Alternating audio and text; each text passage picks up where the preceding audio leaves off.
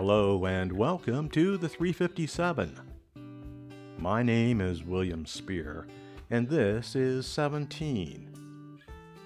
In the previous episode, Tenny, the janitor, collapsed after being overwhelmed by an ancient memory. His job coach, Jennifer Hargrove, is helping him to stand up. And now, episode 2, titled, Who Said That? Jennifer helped Tenny to stand. Once upright, his knees threatened to give out again, and he leaned on the wall for support. She asked him what happened, but Tenny looked across the auditorium. "New super come to close the school," she said, "and finish my chance of going to college."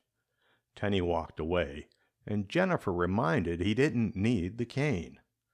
The new super was Mills DeStefano, pulled-back hair with silver-rimmed glasses and a thin metal-banded watch. Professional through and through. DeStefano was talking with D.B. Baker, the school's principal. Baker presided over the once dynamic Gunderson High School, now mired in a miserable economy. She had applied for the superintendent job, but lost. With them was Trace Jones, the chief of staff of DeStefano, all the gloss of her boss, but only a few years removed from college. A couple of teachers were also present. Tenny approached the group, and Baker introduced him. He sniffed at Jones, but wrinkled his nose.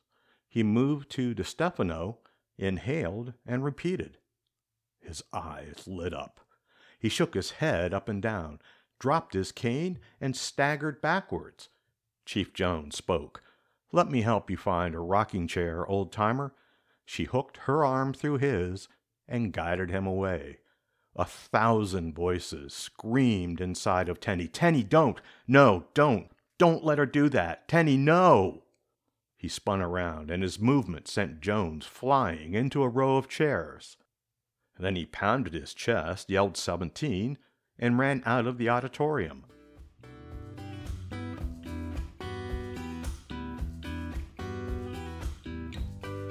You've just listened to episode 2 of 17.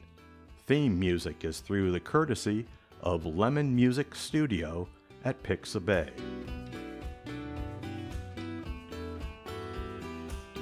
The 357 is written and produced by William Spear. Thank you for listening.